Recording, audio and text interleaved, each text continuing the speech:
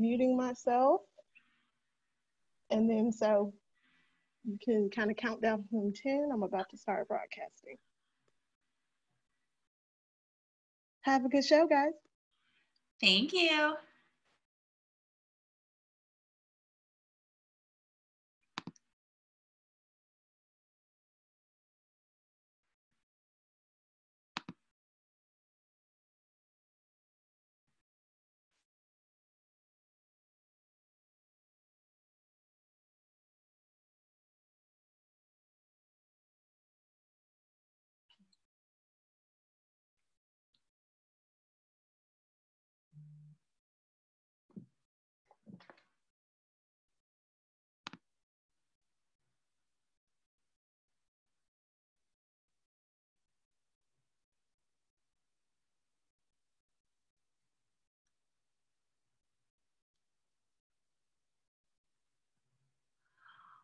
All right.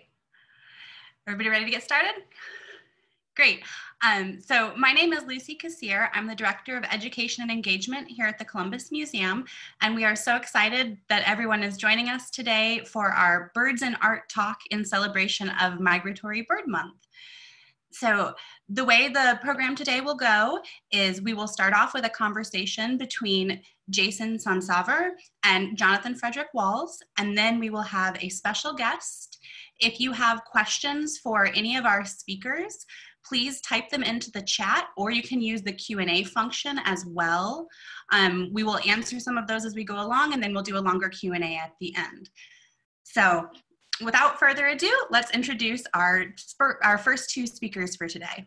So Jason St. Sauver is originally from South Dakota, and he has been educating about birds and conservation for over 15 years. With a life in music and theater before that, so an artist. He has traveled all over the country with his work for the U.S. Fish and Wildlife Services, and is currently the Director of Education and Outreach at Audubon, Nebraska for the National Audubon Society. He is a self-proclaimed bird nerd, specializing in birding by ear, and a huge fan of the connections between art and the natural world. So thank you so much for joining us today, Jason. My pleasure. Thanks for being here. Excited. And we are also joined today by Jonathan Frederick Walz, who is the Curator of American Art and the Director of Curatorial Affairs at the Columbus Museum, and an expert on American modernism. Jonathan has been birdwatching since his childhood in Baltimore, Maryland, and he is currently working on a traveling exhibition, Alma W. Thomas, Everything is Beautiful, which has a section on the artist's involvement in the natural conservation movements of the 1960s and 1970s. Jonathan also currently lives in Columbus, Georgia with his two indoor cats, Wolfie and Winky. So some bird fans there as well. So I'm gonna pop my video off and let Jonathan and Jason take over, and I'll see you all back here soon. Thanks for being here. Thank you, Lucy, and welcome to everyone in our audience. We're super excited to bring art and the natural world together today in this dialogue. And I wanted to give a special shout out to Jason for joining us. Thank you so much. Jason and I have known each other for a few years now, and we first met each other in Lincoln, Nebraska. Jason's still kind of based nearby, where the nature center where he works is in that part of Nebraska. And speaking of land, I wanted to start with a land acknowledgement. We acknowledge that the Columbus Museum is located on the traditional land of the Muskogee Creek peoples, past and present, and we want to honor with gratitude the land itself and the people who have stewarded it throughout the generations. Furthermore, we believe this land acknowledgement calls us to commit to continuing to learn how to be better stewards of the land we inhabit. Speaking of stewardship, we have a super special guest star who's making an appearance. This is Winky the cat, who wants everybody to know that if and when you would like to have a cat adopt you in your life, you should, as best as possible, visit local shelters. There's so many animals that need our help that are based there. And please keep cats indoors.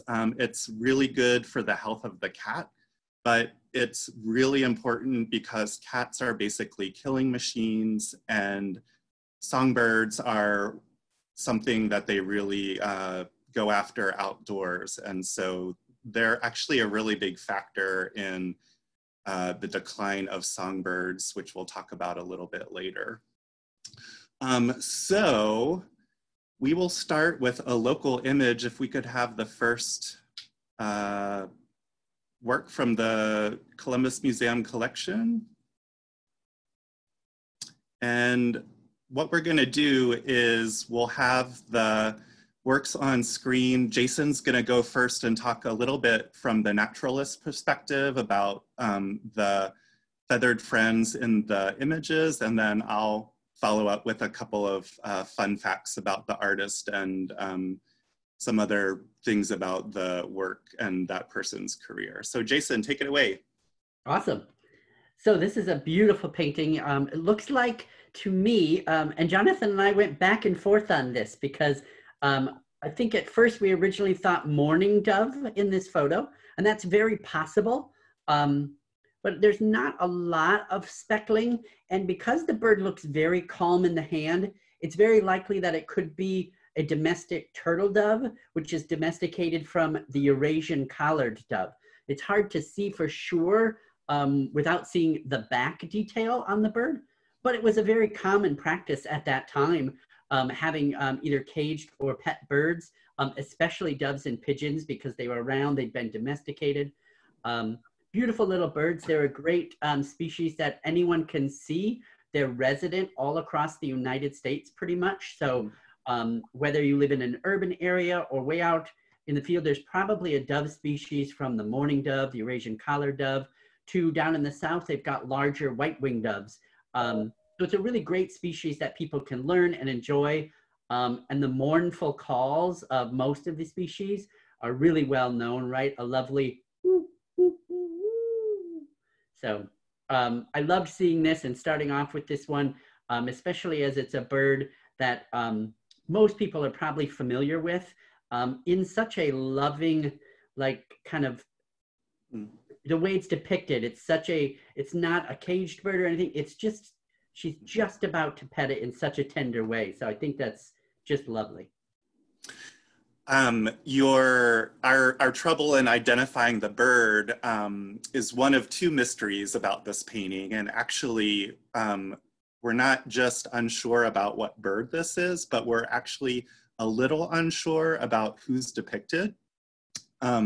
We have titled it Anne Elizabeth Lewis Wynn, and Wynn, of course, is the family who gives its name to Winton, the neighborhood, and Winton Road, the street that the Columbus Museum is on. But it's a little murky about whether this is the mother or the daughter.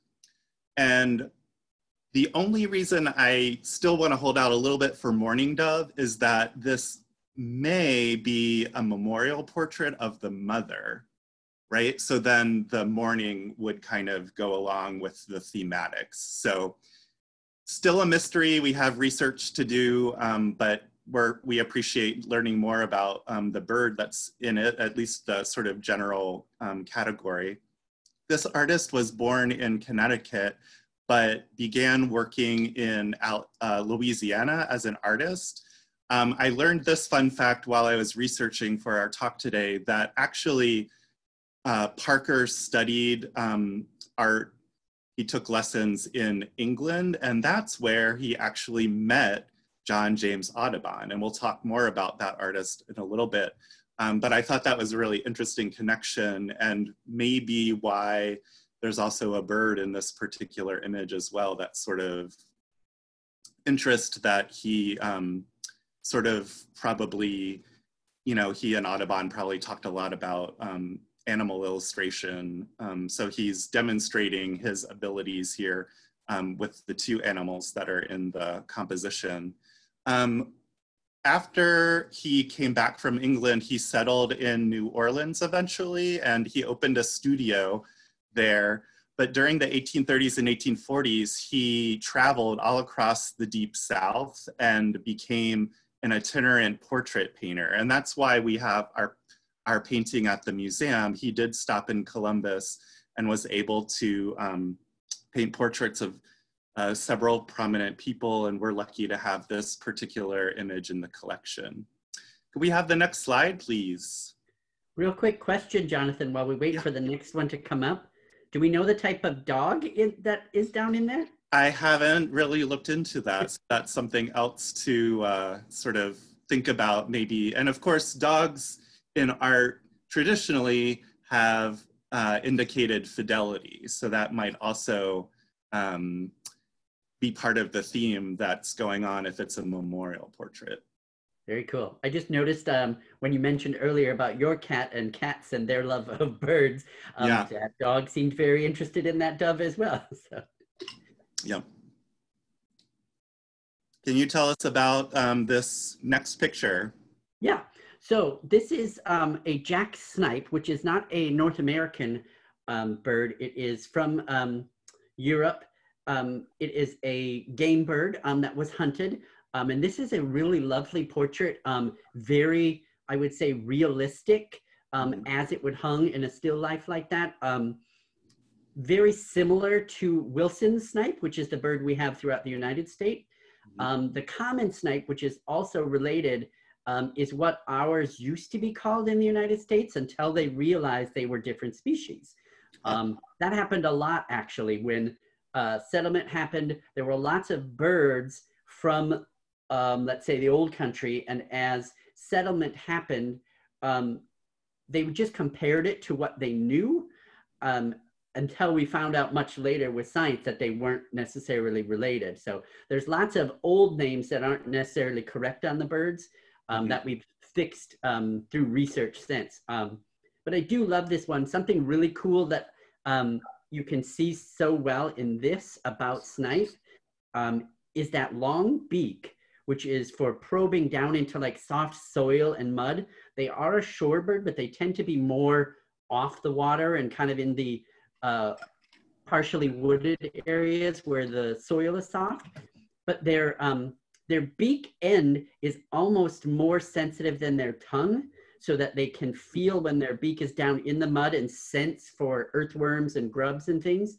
And it can open the very last third of things like woodcocks, snipe, birds like that. It can open separately kind of the last third of the beak to be able to grab them, right? So that the whole mouth doesn't have to open while it's under the soil. It's an amazing type of bird. The other thing to note is those feet, right?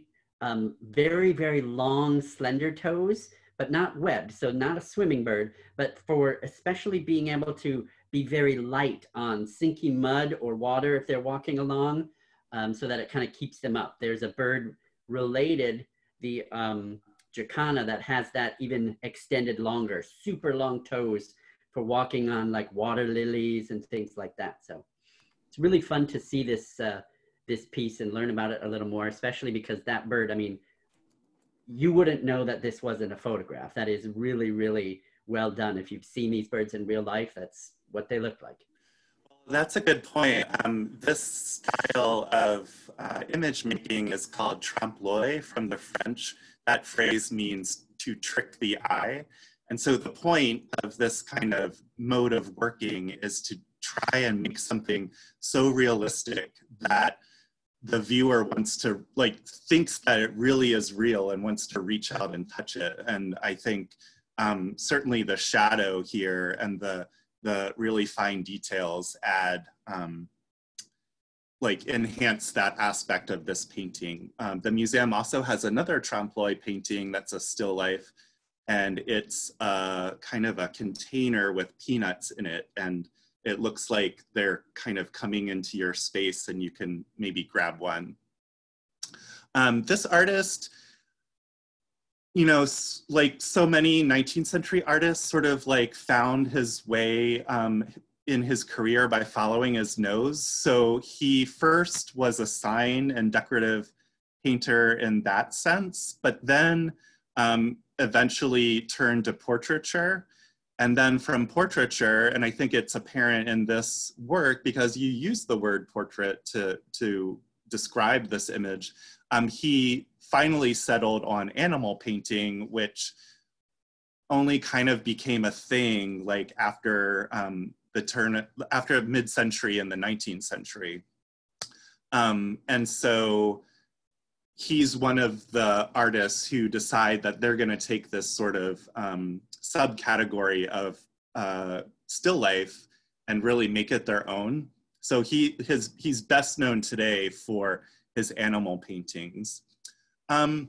Because of hunting and the associations with this work, I really wanted to bring in the idea about how humans have hunted birds, you know, forever, but a particular kind of way that humans used bird feathers specifically was actually how the Audubon Society got started, right? Yeah, yeah. I'm glad you bring that up because images like this sometimes, especially with bird lovers, can be a little controversial, right? It's not showing a live bird.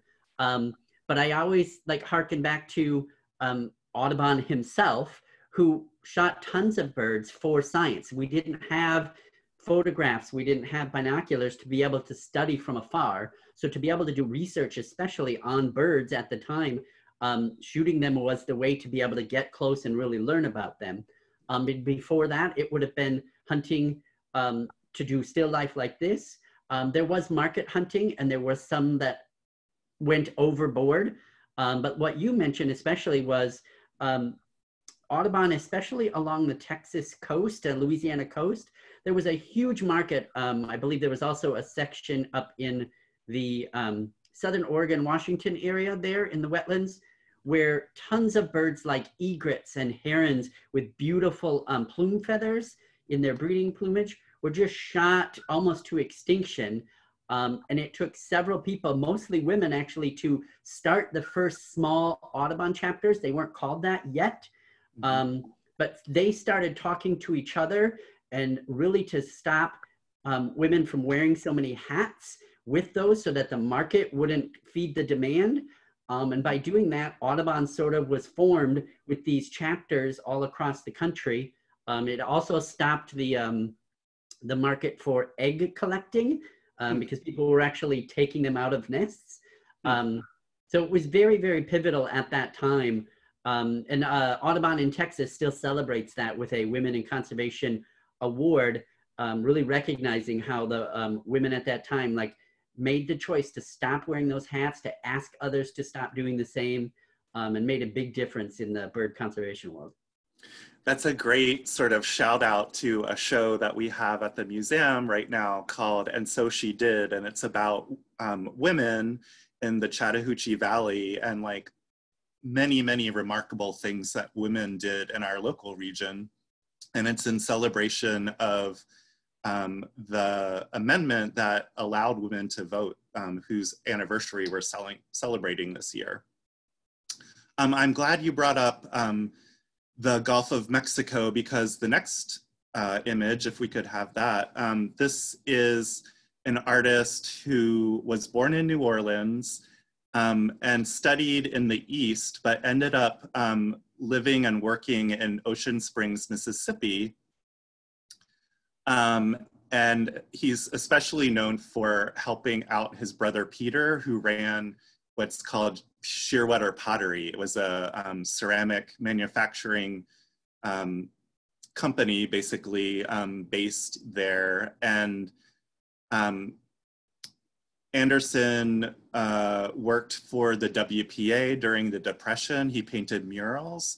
Unfortunately, in 1937, he was experiencing a lot of symptoms and was eventually diagnosed as schizophrenic. So he spent 3 years sort of in and out of hospitals, but he really used art as a way to express himself. And I think it was really helpful in his therapeutic process. I just wanted to sort of bring that in because the time we're living in is so stressful. And I think it's really important for us all to remember that not just physical health, but mental health is really important, and art can certainly help with that.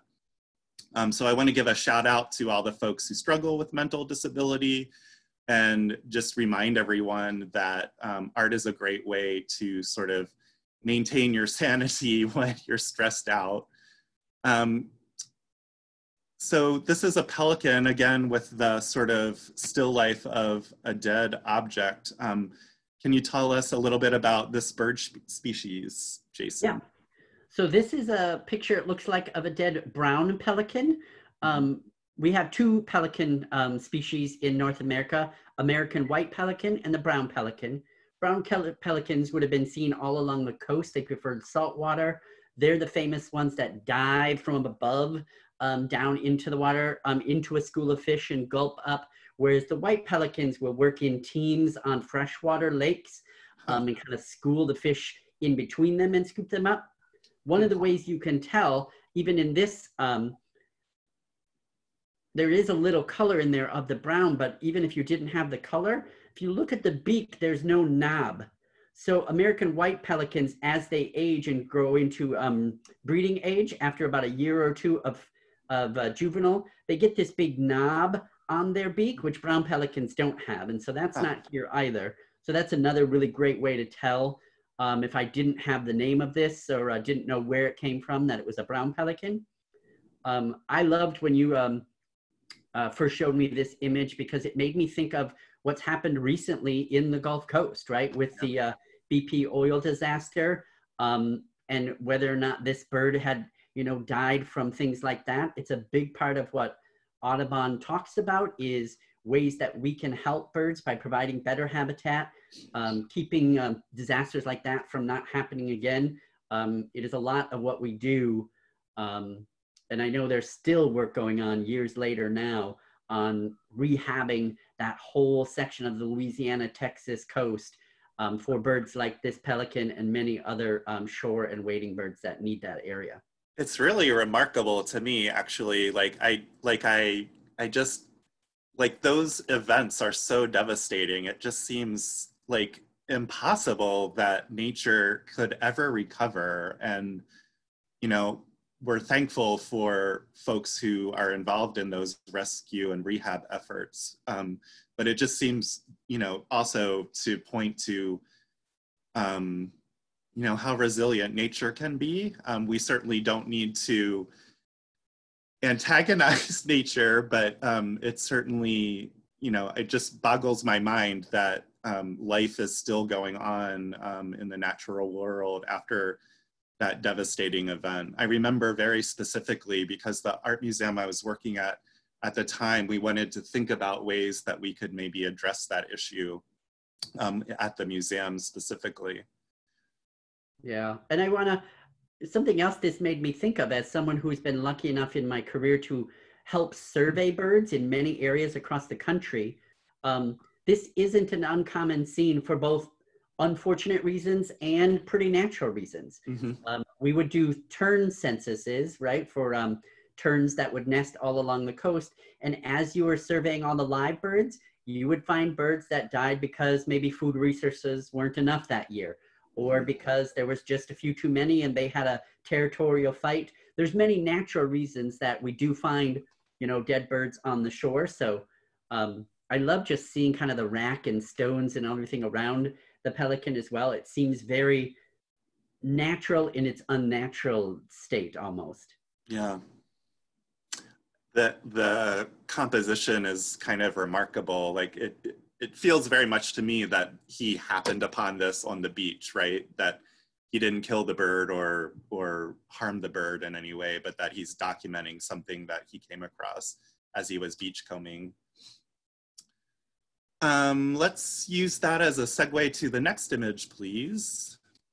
Speaking of interesting compositions, one of the things that Audubon is noted for is these very dynamic compositions that he created. You mentioned earlier that he did shoot birds and would use wires to kind of get them to pose naturally after they expired. And so through that process, we get these really lifelike sort of vignettes, almost sort of like mini movie stills of what happens in the natural world. Tell us a little bit about this thrush, which I think of as a very southern bird, actually. Yeah, it's actually not. We have the same bird here in Nebraska, and the name at the time was what it was called. For those that maybe don't know the word ferruginous, that is that beautiful rusty color, comes from the iron oxide color, right? The rust name. This is actually a brown thrasher, or that's the common name we use for it now. Gorgeous bird, one of the most amazing singers. They're in the mimic family, like mockingbirds, so they have tons of other bird songs that they can sing just one after the other. They're pretty large, big golden eye. One of the things I love about both this bird and this portrait of them is they are that dramatic. This is to me like the house thrushes of Columbus, right? Like they're like, it's such a melodrama, a reality show.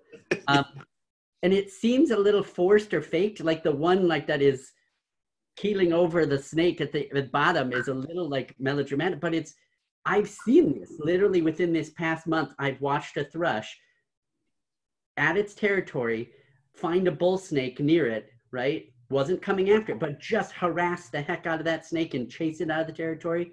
They've got a pretty big beak to be able to do that, and they're very fearless in protecting their territory. I love how Audubon always posed them in a natural native plant or a plant that was around at the time. So you can see that great green, that bramble that it's in right there. That's what they nest in the thicket. So it's always one of the things that I loved about Audubon, and which took especially nature art at that time just literally to the next reality, because there were great other artists working. Wilson was probably the most famous, but they're very static. It's a beautiful rendering of the bird, but it looks like a museum bird, and that's what he was painting. Whereas these look like a scene that you would see out on the prairie or out in the, down in the areas near Columbus and in Georgia. So like, I just love these so much. And again, one of my favorite birds, and right now is the best time to hear them. So if you've got a chance to get out in a backyard or a park safely and listen, these guys are singing for territory like nuts from now until the end of the month. I should mention, this is the state bird of Georgia.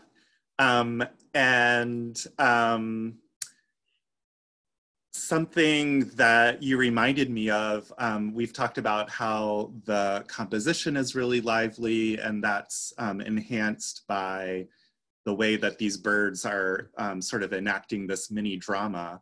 I have to say that I have to tell this personal experience from looking at the works by Audubon and his followers in our collection, I think almost a year ago. By far and away, even if you had no idea, and we were basically looking at everything to make sure like what was authentic and what was sort of after the fact, and even maybe something from the 20th century. And these Audubon prints are hand colored with watercolor. And in real life, especially if you have a magnifying glass, it just enhances that quality of liveliness. It's sort of hard to describe. I hope everyone at some point can get to see a real live Audubon print, but that hand coloring makes all the difference in the world. And I should give a shout out to our sister museum in Auburn. The Jules Collins Smith Museum has about 100 of these prints. And when they're open to the public, they regularly rotate them so that you're able to see a lot of them over the course of a particular year.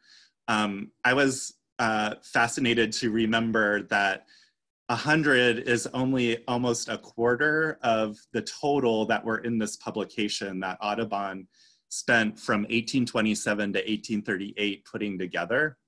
There were a total of 435 species that he documented, and every single composition is just as amazing as this one. Let's go to the next slide.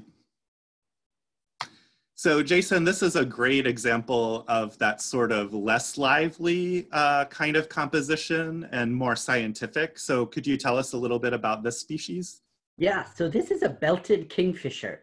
And you can tell right away that belt is that beautiful actual blue line, not the red, going across here, kind of the upper. Both male and female have that. Only the female, and it's kind of different in this bird, which is kind of unique, where the female has the more bright colors. That doesn't happen in most of the bird species, right? Some phalaropes do that. Most of the time it's the male showing off with bright feathers to show how healthy they are, that they've got territory to hold. But for some reason in the kingfishers, the female has the bright belly band as well as the belt across the top. They're an amazing bird, sort of just a little smaller than a crow. That big beak is for grabbing fish, and they will dive from above. They kind of need clear enough water to be able to see the small fish species. And even if they can't get it down their throat to swallow whole, they will catch it. And I watched a female who needed to feed young ones. It was like maybe 30 minutes that she just, like, I think I got tired before she ever did of watching, but like smacking a fish against the stick that she was on the branch to smush it up and break the bones so that she could swallow it and get it down. But they're really amazing. We have 3 kinds of kingfishers in the United States. This is by far the most common. The belted kingfisher, pretty much found all across the country, is wherever there's fresh water to be able to fish in.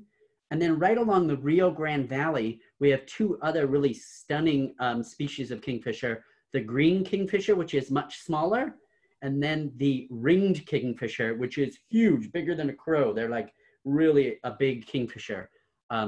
Pretty uncommon and hard to find, but this one is a really fun one. They're also really talkative, so if they see you near, they will make this rattling noise and like tell you that they're around.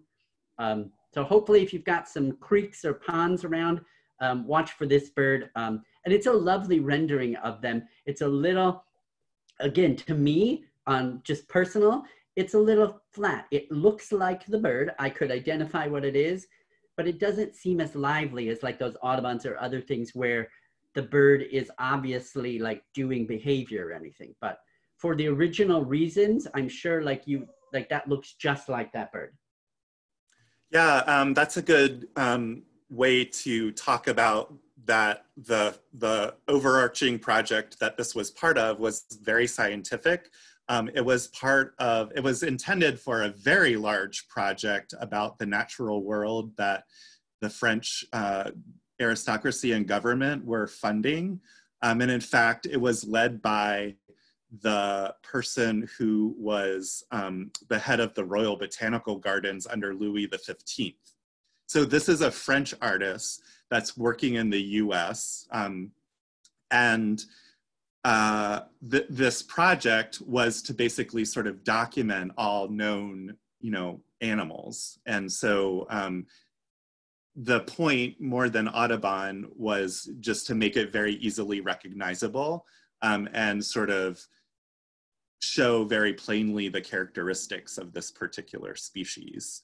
The artist Francois Nicolas Martinet was actually trained as an engineer and an architectural draftsman, but he's better known today actually for just these images. He also was an engraver, and so he was the engraver of record for this particular project. Cool. Go ahead. Sorry. Something I just wanted to note, like that just adds to what you said, was like, if I were to look at, one of the ways we research birds is bird banding. And so we also check if the bird has all their feathers. It's a way to age them, figure out how old they are.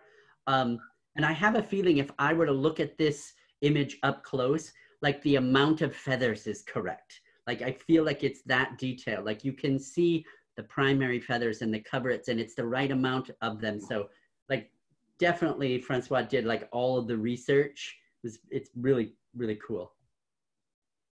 I love the title because it really demonstrates in a very practical way how different cultures think and talk about animals. So we call it Anglophone world, we call it belted kingfisher. The French title literally says that it's a fisher with a crest. So the thing that the French-speaking colonists fixated on was the fact that it had these feathers on the top of its head. That's so cool. I love knowing that. It's one of my favorite things. I'm learning more about birds right now. There are so many other names for birds in other cultures, in other languages. Red-winged blackbird is my favorite. Everybody knows that name, but in Spanish it's called sargento for sergeant, his little epaulets, but that's really awesome. Crested. That's awesome. Let's go to the next slide. So Jason, I know you a little bit, and I know that you're a fan of horror films. So I have a feeling this is the patron bird of horror film enthusiasts. Tell us more. Yes, I wish I would have got it in time. I just ordered a t-shirt that says this bird's nickname on it really big with a picture of the bird, which is Butcher Bird. And this one I had to look up because the name didn't strike me at first, and that's because this is a European version of the shrike, but it's related to our loggerhead shrike and northern shrike we have in North America. Very, very similar bird. The shrikes are what you would call a non-raptor raptor. They're the only bird that eats other prey like small rodents, lizards, and things, but doesn't have talons. So to be able to deal with like eating that, plus they're not a large bird, right? They're blue jay size or smaller. So to be able to swallow something, they need to rip it in pieces. So if you look close in this image, you can see that little hook right on the end of the beak. And shrikes are notorious for that, but they need something to hold on to the food while they're ripping. And so what they do is they always either have as their territory a very thorny shrub, or now in more modern times, barbed wire is very popular. And they will stick that lizard, that insect, or that shrew or mouse on the barb, rip it apart, and then leave pieces almost like a larder for later or to feed to the little ones. So it's, some people get really creeped out by it, but if you want to know if a shrike is around, look for a thorny shrub with a bunch of little dead things hanging from it like ornaments.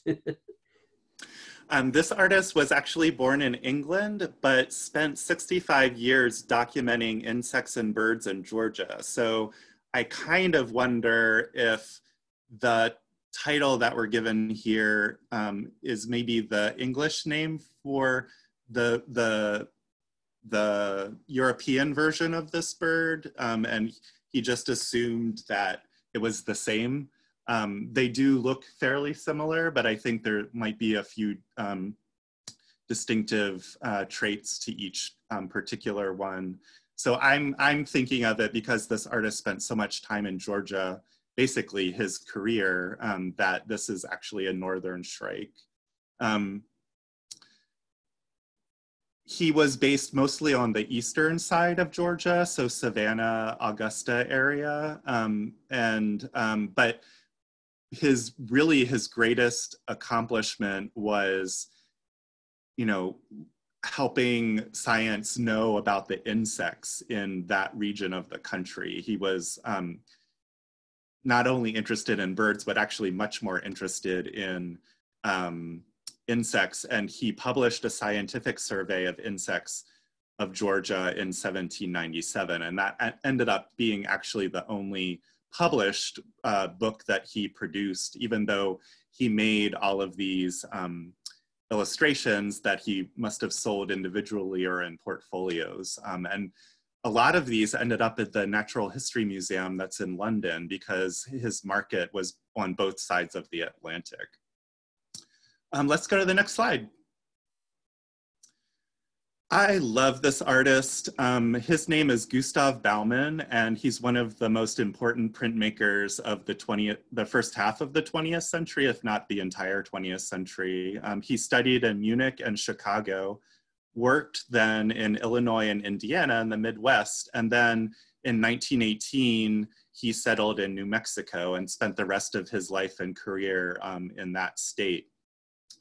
Why I wanted to bring this in is to talk a little bit about the symbolic uses of birds.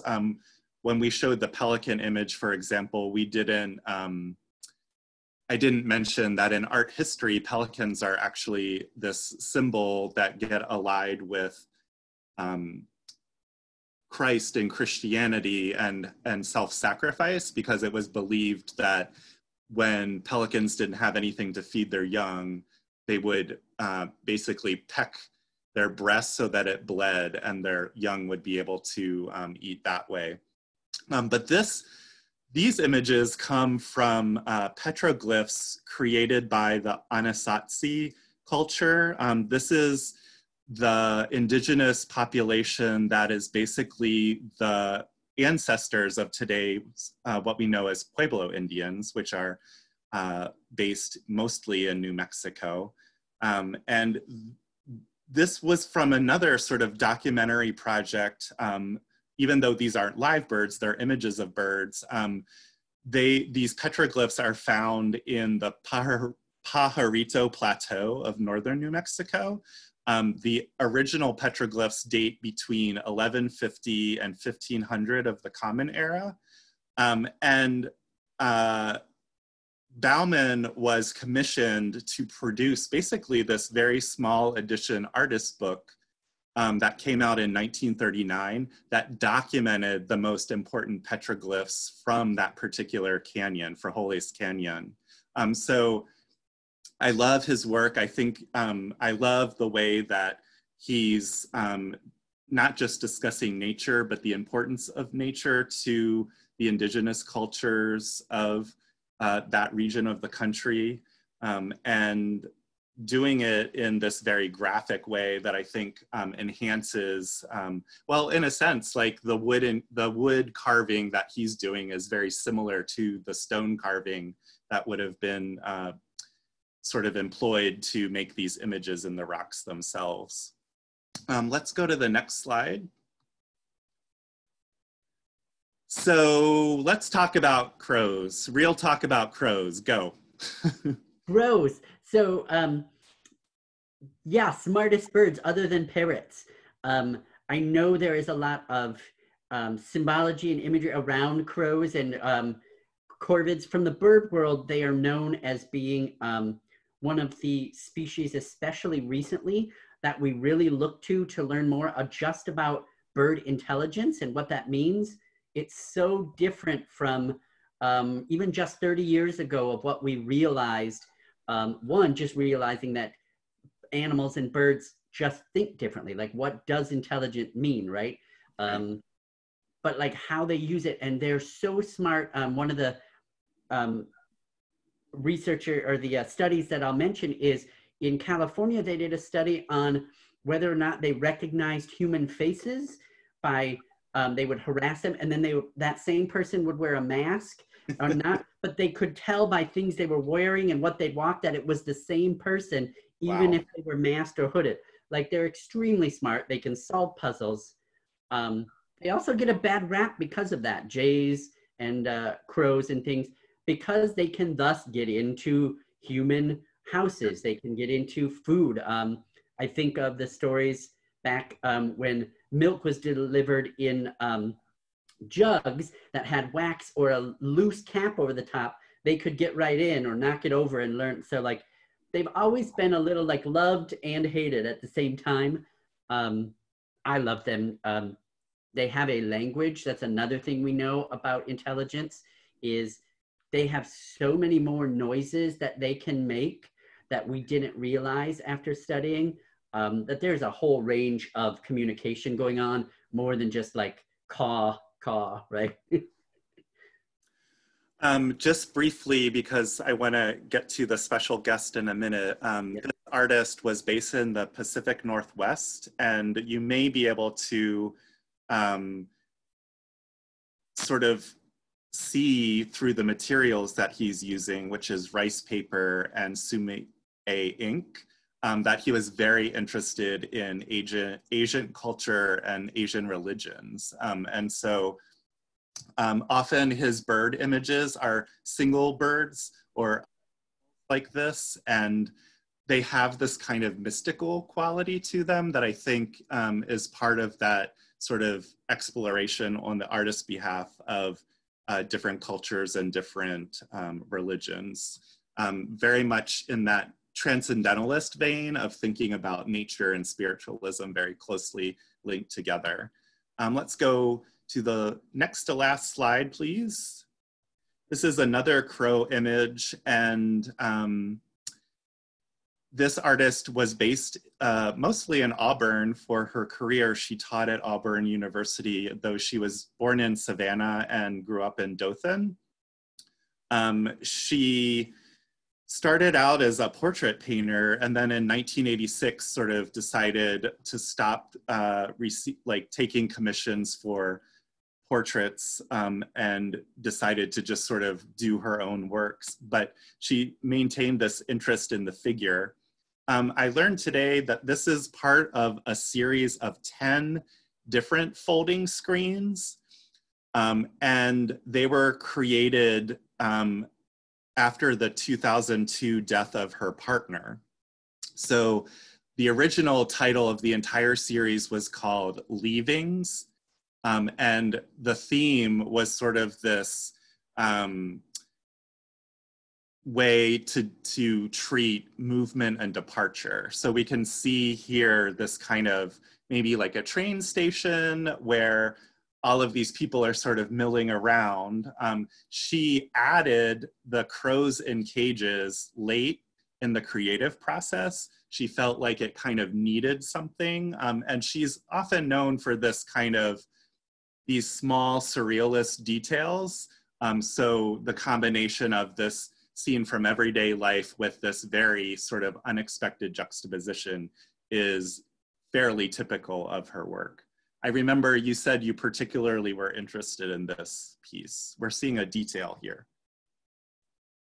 Yeah, I loved when I first saw this, and I wasn't sure at first. My first thought these might be mynas, but you don't see any of the color that a myna would have, mainly because mynas were kept caged so much because they sing beautifully and they can talk.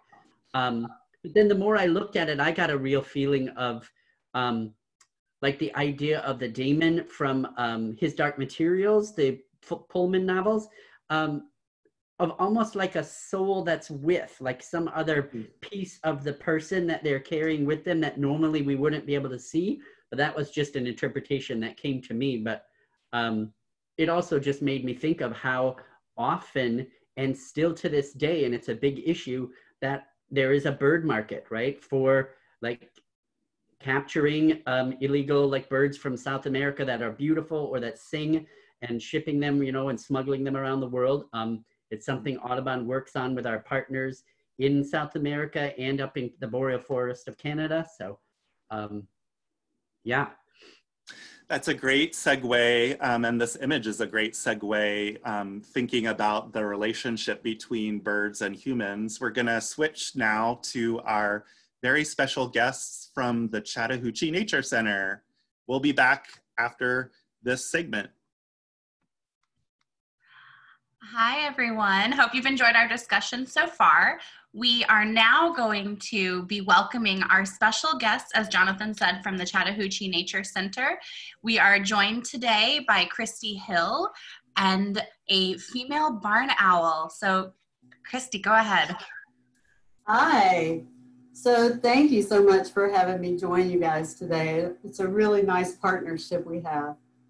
You can see more details about me and the Nature Center on the chat that we're working on right now. And I have with me today one of our non-releasable resident raptors. She is a barred owl. You can see a little bit about her pattern. She has bars here on her chest, vertical bars going down this way as well. She is one of 4 owls that live in Georgia, and we're going to show you a picture in just a second of those owls. She may get a little nervous. She's still a wild animal, even though she's one of our non-releasable birds, and we've had her since about 2002. But she's connected to me, so if she decides she wants to fly, then we won't lose her. She'll stay here. She might bait off of my arm just a little bit. So we have 4 species of owls in Georgia. You can see over here on the left is the barred owl. Picture of her probably. Next is that rufous red eastern screech owl, the smallest owl in Georgia. They only measure about 8 to 9 inches tall from their head to the tip of their tail.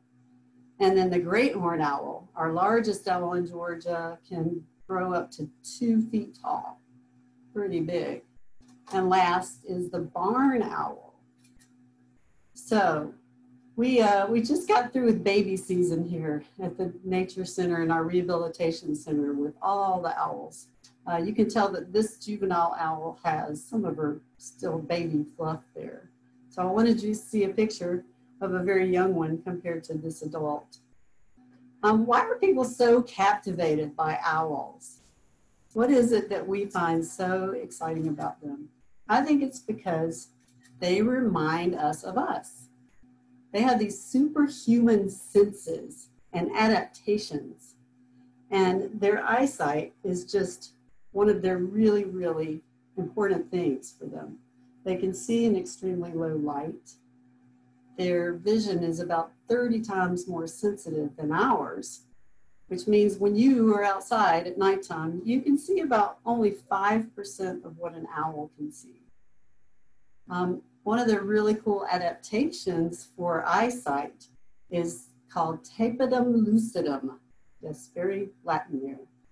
They have a membrane behind the retina that actually reflects light. So they have another chance, more time to collect what they're seeing, and it gives them a whole lot more chance to see well at night. I know she's not showing you a whole lot about her eyes right now. She also has a membrane that goes across to clean her eye. It's called a nictitating membrane, and you might see it go across her eye. I'll get her a little closer for you guys to be able to see. Here you go. So if you see a little flicker of a horizontal something come across her eye, that's her membrane that keeps her from having to close her eyes, but keeps her eyes clean and moisturized. And when she's hunting, keeps her from having to close her eyes and blink and miss something. So that tapetum lucidum helps her a lot. There are other animals that have that adaptation as well that you guys may know. Cats and dogs and horses, cows, even fish have that kind of adaptation for seeing in the dark. So what else do we find so fascinating about owls? How about that whole idea that they can turn their head 360 degrees in a whole circle? Well, they can't do that. If she did try to turn her head that far, her head would pop off. But they do have an extremely good amount of distance they can turn their heads. They're very flexible. So you and I, we could turn our heads this far, about almost 90 degrees to the side. We have less bones in our necks than owls do. They have about 14 vertebrae, and we have about 7. We also have an atlas that sort of holds us in place so we don't break our necks easily. But when she wants to turn her head, she can go 90 degrees. She can look straight back. She can come all the way over to this shoulder before she stops turning her head. She's going to watch me, so I can't actually ask her to do that without an assistant present today. But it's pretty neat to see how much they turn their heads. Why do they do it? They want to see everything around them. They can't cut their eyes back and forth like we do. So they have very fixed vision, and when they want to see anything around them, they have to turn their head. Now, they'll check out this shape on her face. She is very used to being handled, so she's more like a teddy bear sometimes than a vicious predator. This shape of her face, you can tell right here if you look at it. It's a sort of a satellite dish shape. Imagine what that would be for. She's got this place called a ruff. All the feathers right around her face are shaped into this direction. They're fashioned that way so it brings the sound right here. So her vision is here, her sound is right here. She can hear everything much better because of the way her feathers are shaped. And I think it's really cool that they also have asymmetrical hearing. So we have ears, these big earlobes, they have ears under their feathers that you can't see, but one would be way up here and one's going to be down here. Why? So that she can hear things from all directions. She can pinpoint where the sound is coming from. So, I mean, I just can't imagine why people would think these animals were so incredible. I even think that they're a little bit more super-powered kind of animals than our diurnal raptors. You could say our daytime raptors like hawks and owls and falcons. They don't quite have one other thing that she has. When she's hunting, she has the cover of darkness. And so no one can see her coming. No one meaning her prey, the animals that she might eat. But she also has one other thing. She has silent flight. Lucy, can you show them that feather picture so they see the edge of that wing? Look at the, and if you Get that right up. okay, cool. I'm going to have one right here too, you can also see, but that one will be a lot easier for them to tell. Well, look at the, there you go. Look at the edge of that wing, the very, very top of it, how it's serrated. It breaks against any kind of air moving toward it, so it separates the sound, whereas normal bird feathers push against the air so they can move faster. Owls actually move through it and then move silently. So it's pretty incredible that they can do that. They also have feathers down on their feet so that when they're flying, nothing can hear them coming. All right, so we've talked about all the things that are very incredible about owls. Raptors in general are very well equipped. They have wonderful eyesight, all of them. They have these really, really sharp talons. You can see hers up close for catching their prey. And then this sharp beak that she's showing you a side view right now. Very sharp beak for tearing. So raptors eat the whole animal, typically, when they eat. They don't always swallow the whole thing in one bite. Sometimes her beak has to help her tear her food. But they always eat the whole thing. And then they have this stuff going through their system that they can't necessarily use for fuel. They collect some things in a part of their body called the gizzard down here. It's a muscle that constantly is bringing things in and crunching up objects that are not digestible for the owl, like fur from a rodent, feathers, bones. We can't eat that and digest that stuff, right? Well, they can swallow it, but they can't get it through their system except through their gizzard. And when it gets full, what does she do? She coughs it out. So you might see an owl or another type of raptor. Once in a great while on my glove, I'll see one of them go. Their eyes roll back and their mouth opens and they cough it out. And it looks a little bit like this beauty right here. That's from a great horned owl for sure because it's so big. But she has her own type of owl pellets daily. Every day that they eat, they pretty much will cough up a pellet from catching their food and digesting partially all of that stuff. That also brings me a little bit to this animal story. Some of these things we've talked about with raptors and their skills. She was learning to be an expert flyer and hunter when she was just a juvenile back in 2002. And she was down in Camden County, ended up flying down probably to catch a fish in the river down there. And what happened was she got snagged on a fish hook that was hanging from a tree. Her wing actually got snagged and she couldn't get free. And so she kept struggling and kept struggling until she just was hanging there. her left wing was actually wound up in the fishing line. And by the next morning, when a fisherman came down to the river, he found her there, hanging from this line on a tree. Took her in to get some help at a rehabilitation center, and she had to lose part of her left wing. It was amputated. And she's got arthritis on the right side now from hanging from that hook. I actually wanted to show you guys this.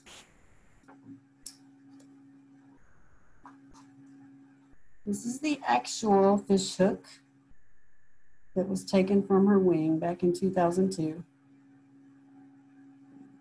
And that kind of thing happens, unfortunately, too often with our wildlife. Our riparian birds, it can be a pelican, it could be a heron, even a falcon or an owl can get caught up in fishing line and does some terrible things. Whether it's something that we leave behind like that, or even something we might toss out on the side of a road. A lot of our raptors come to us because they've been hit by cars. And often rodents will be on the side of a road scavenging for any little tidbit they can find that might be called food. And who comes along to capture the rodents? All of our raptors. They're our best pest control method. Our raptors and our snakes in Georgia are the animals we value for that. So we're going to think for just a second about some things we can do that might be helpful to them. When we go outside and we manicure our lawns and try to get everything just beautiful, sometimes that's the worst thing you can do for the wildlife around you. You want to be able to leave some wild places like debris piles and rotting logs, even tree snags that look unsightly to you, but might be a home or a nest for even an owl or a woodpecker. And I think it's really cool that we can do some things to actually make their lives better because we all share the same habitat, right? So I really appreciate you guys inviting me today. It's been really fun to be a part of this.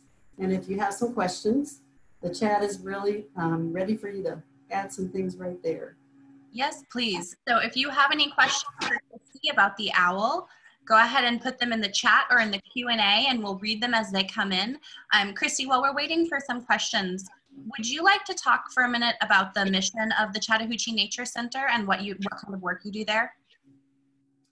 So the mission is very simple and yet very big. Our mission is to connect people to nature, and we do it in a whole lot of ways. We are first an education center. We teach kids from all types of school ages, from pre-K, even 3-year-olds up through high school. We teach adult workshops, like the Certified Interpretive Guide here. We also have community programs, birthday parties, and all types of scouts and other programs. We do adult education as well as children, and we do rehabilitation. So almost every one of our programs involves one of our non-releasable raptors or a snake. We even have a beaver on the premises and opossums. Wow. So we just got a question in asking how long owls typically live. Well, it's almost hard to believe that when we got her in 2002, she was already an adult. So we weren't sure how old she was. She's been with us 18 years now, at least. She was at least probably 3 then. Mm-hmm. And in the wild, instead of 21 to 25 years like that, she would probably only live about 8. Some of our great horned owls and bigger raptors would live longer in the wild. I'm curious to know, what are some of the other birds that you have in your rehabilitation program? Great question. So we have several different species of hawks. At no time do we seem to have every one of them because there's so many that call Georgia home. We have bald eagles, we have red-tailed hawks, red-shouldered hawks, Cooper's hawks. Occasionally we have a peregrine falcon come in, which is course, as you know, the fastest animal in the whole world. And we have a merlin, which is a medium-sized falcon in Georgia. We have a very small hawk called a broad-winged hawk. So pretty much all of those species of owls at one time or another we have here. And what animals do you have? I know that some of the animals you rehabilitate are not able to be released into the wild. How many animals do you currently have living at the Nature Center? I can't tell you exactly right now how many animals total, somewhere around 90 resident animals.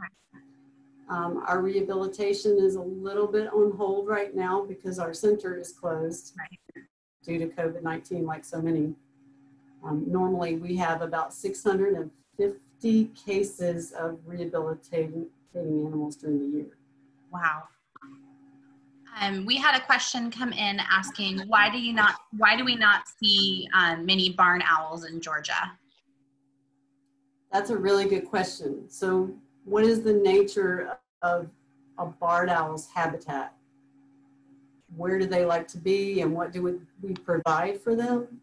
In the past, barns were everywhere and structures that they could get inside and make nests. They could always find mice. Barns. How many barns do we have now? How many places do we have that we allow rodents to frequent and be available for food? They seem to be very secretive compared to other owls. The great horned owl is fearless. The barred owl is a little less vicious, you might say, as she does the teddy bear look again.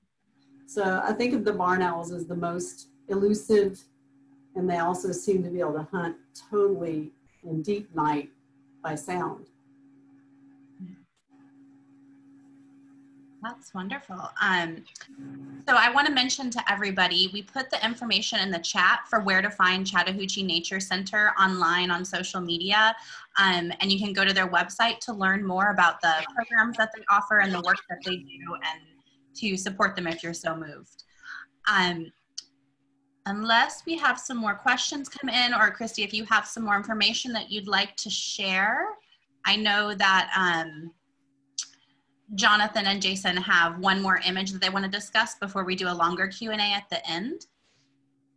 So just share with us anything that you guys are seeing out there, any questions that you have or stories that you would like to tell us. We always want to hear, and we'd love to be able to share a little bit more with you. All right. Well, so Christy and I are going to pause for a minute, put our feathered friend away, and we will be back in just a few minutes to do some more Q&A. Jonathan and Jason, if you're ready.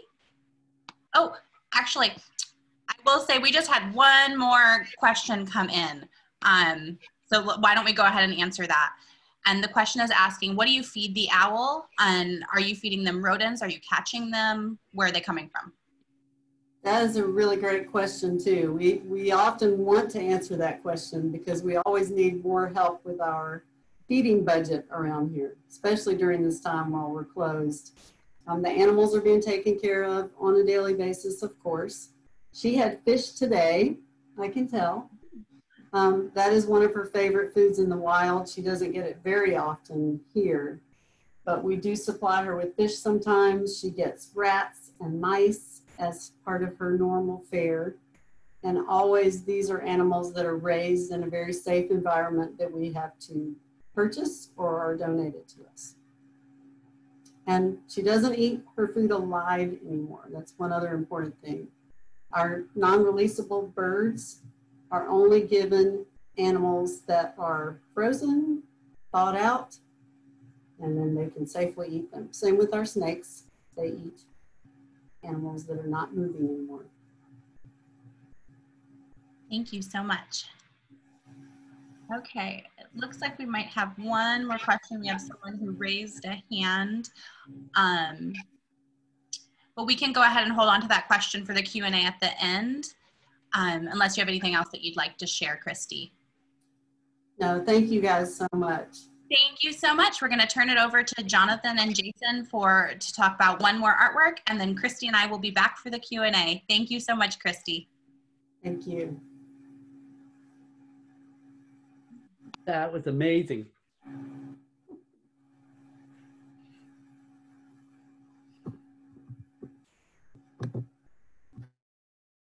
So as they're getting the last image, we just wanted to have a wrap-up image to bring us back to art and nature, but we're so grateful for our guest appearances, and really this is an image to just talk about how birds continue to inspire us in our everyday life, but also artists. As you can see, this is a still life by an artist named Katja Oxman, a printmaker based in Washington, DC now. And she often includes images from museum visits that she's made. So in addition to an orchid that she grew and this oriental rug as a background, you can see this postcard from the National Gallery of Art and their impression of John James Audubon's Flamingo, which is a very famous image from his 435 other images, because he made everything at life size. And so therefore, sometimes he had to pose them in very interesting ways to make them fit onto the size sheet that he had available. Other artists today that are making really interesting work about birds and sort of ecology in general, Maya Lin has a project called What is Missing? And it's a memorial to species that are in decline, that may go extinct during our lifetime. I invite you to check it out. She has a website, and it's just whatismissing.net. You can actually add your own story about seeing less of something than you did, say, in your childhood, and help kind of create an ethos of how we want to preserve these animals and plants, and have them be a resource and available for future generations. We also, Jason and I worked with an artist in Nebraska. She's actually based in Florida, but Rachel Simmons is another artist that we know who works on themes about ecology, global climate change. And we specifically worked with her on a project about birds. And Jason ended up displaying the bird prints that were created in the workshop at the Audubon Center, where he works every day. So we'd love to take any other questions.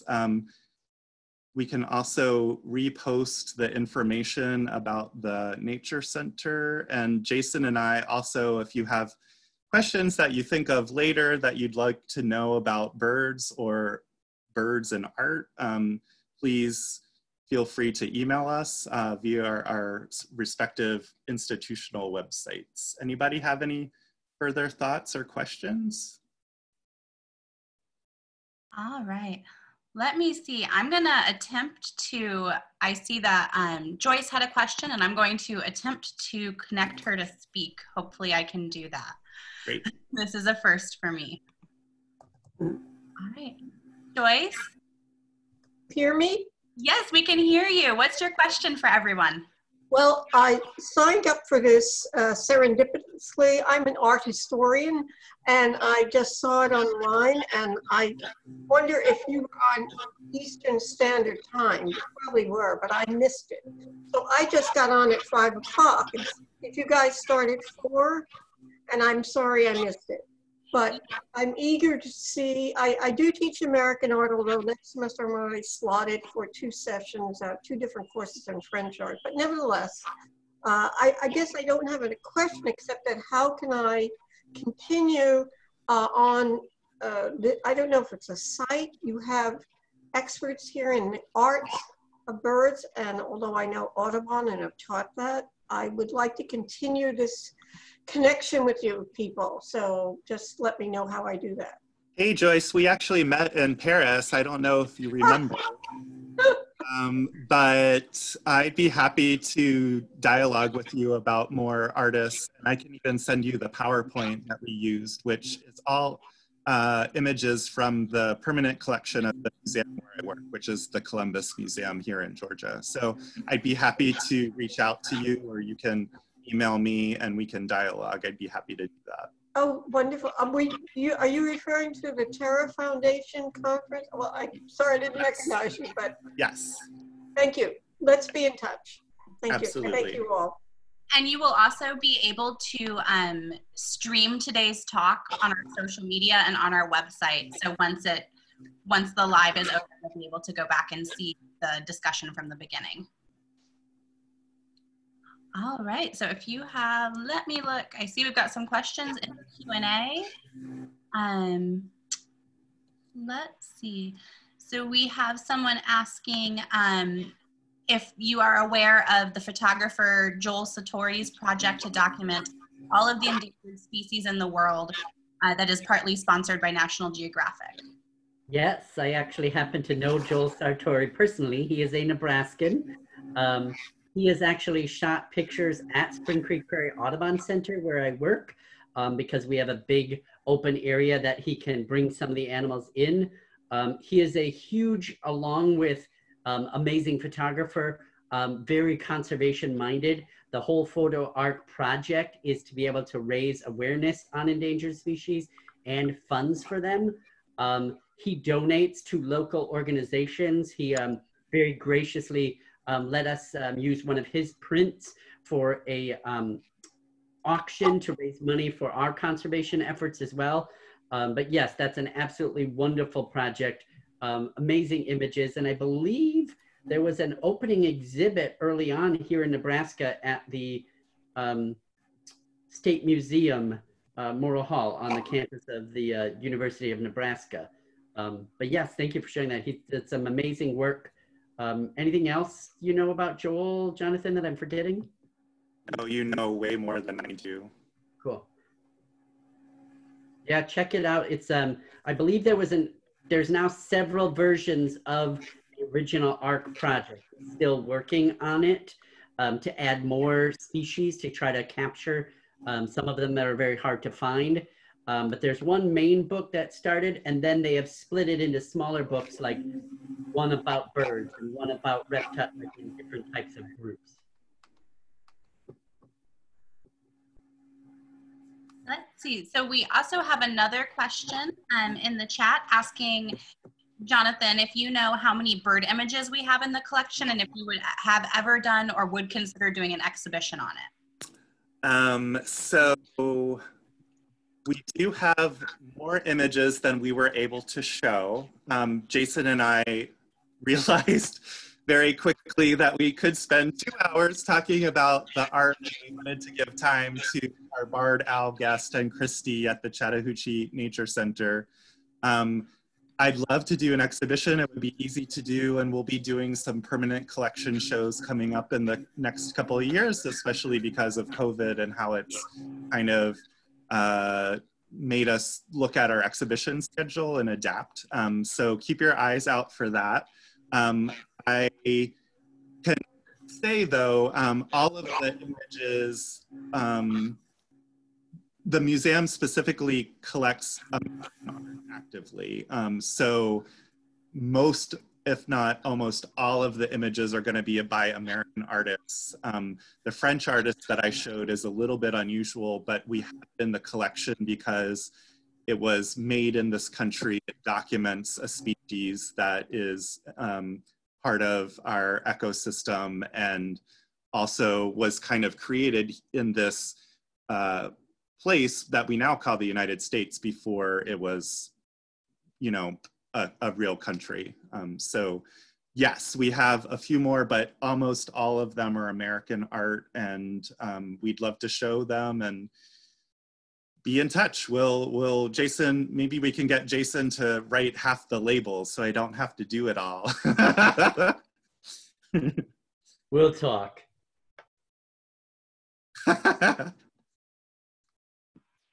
All right, well, I don't see any other questions popping up. But I do see that Jason had a great suggestion for when we're able to visit museums in person, that you can go and use it to do museum birding. Go bird the museum and see what species you can find there. Yeah, that's a really fun and simple way to always include birding. This came about because, especially now, with people sheltering at home in different places of the country, virtual birding has been big. Watching like Google Earth to see if you can find birds in the imagery. But we used to do this in art just because it's two things that I enjoy. So I always am noticing birds and trying to like, so we made it a fun competition. Friends, we kind of split up in a large museum and walked around and see how many birds we could find. And what it does is just like anything when you're out birding is you find more things to interact with. You look at a painting you've seen a bunch differently or in a new way. So it's a great way to re-look at things you've already maybe seen or find new things. Yes, I always advocate for close looking at a museum. Seeing all of those little details really change your perception of the work of art. So we have one more raised hand. Lynn, I'm gonna click and unmute your microphone. So Lynn, you should be able to speak now.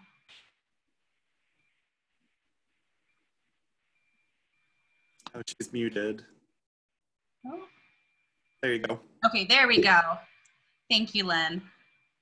Actually, and I just want to talk about the owl that I just saw before. Yeah, what would you? That owl, and I kind of heard that that it actually eats a fish, mice, and mouse. Wait, but do you even catch the mice or mouse to feed it, or does the owl just catch it by itself? Me? So the owl would normally catch the mice by itself, of course, and they do that on a daily basis. But now that they're here with us and they are injured animals, we don't want them to come to any further harm at all by trying to catch their food. And it might actually crawl right out of their cage, so that wouldn't be good either. So we don't feed them live mice, we feed them frozen, sort of like a rat and mice grocery store is where we get their food from. Oh, thank you. Thank you, Lynn. Thank you for the question. And I'm going to, Carrie, I see that you have your hand raised as well, so I'm gonna unmute you.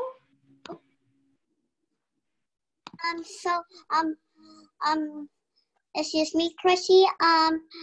What's your owl enemies like? Why do your owl has like sharp claws? Why does it have sharp claws? Well, if you had to go outside and catch your own food while it was still living, you would need to have some pretty sharp talons on your feet to catch with. So what's your owl's enemies? What kind of enemies would an owl have? Your owls. Like, what we like to say, we nature nerds and birders like to all say that owls are some of the top of their food chain. So they're going to be an apex predator or some of those animals that don't have too many other things that would eat them. But one of the only problems that they have with anything that harms them is things that people do sometimes. okay. The enemies of people. Fishing line. Thank you. Thank you, Carrie. Thank you, Carrie. Christy and Jason, that's a great segue to maybe mention one or two more things that we can do as humans to help support birds and make sure that they're around for future generations. Yeah, I'll go real quick, Jonathan, with one of my favorites right now, an important one. I hear a lot of people love birds, they want to see them. I'm not seeing very many in my yard. And when I look at their yard, it's all turf grass. One of the biggest things you can do to help birds right now is plant native plants, have more trees, shrubs, flowers for bugs. get native plants in your yard or in your city, in a park, maybe in your church area. That will provide habitat and food for those birds. You'll see and enjoy them more, and they'll survive more, and not have to like worry about where they go and only dealing with, you know, road, yard, or building, right? That's great, Jason. Another thing I was thinking of on the tail end of that was we tend to have birds that hit windows a lot, and that's a big Audubon thing now to see if we can keep that from happening so much. We actually have these dots all over the windows in our buildings here that were made by you to keep the birds from running into the window. Yep, and they're really easy to put on and easy to find. We happen to use Feather Friendly, it's called. And you just, it's a little strip of dots and you stick them on and you barely notice them once they're there when you're looking out the window. But birds can then tell that it is a solid surface and not a mirrored area, so they won't hit that. So that's another great one. Yes. Yeah. Thank you so much to Jason and Christie for speaking. We're so grateful for our feathered friend who made an appearance. Thank you to Bridget and Lucy from the Columbus Museum who worked to coordinate and keep us on track. We're grateful for your help. Please do, if you enjoyed today's program, please think about supporting the Chattahoochee Nature Center or the Columbus Museum, or if you're based in Nebraska, the Wildlife Center where Jason works, which is part of the Audubon Society. And we'd love for feedback about today's program.